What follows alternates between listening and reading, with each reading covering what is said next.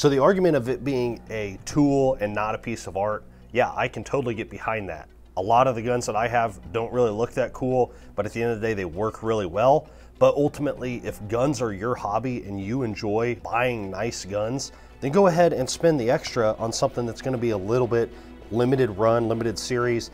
This gun here is only gonna go up in value. If you've ever resold guns before, you buy like a base Glock, a base Smith & Wesson, a base Springfield, you go to resell that gun, it doesn't have any value left over because those are a dime a dozen. People drive around with really nice rims on their car and the rim is still working like a piece of junk rim. But if you want your car to look cool, you buy the expensive rims.